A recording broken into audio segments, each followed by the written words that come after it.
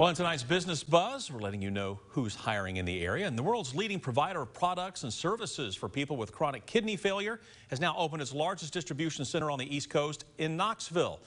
Fresenius Medical Care opening its new 611,000 square foot distribution center on Governor John Sevier Highway.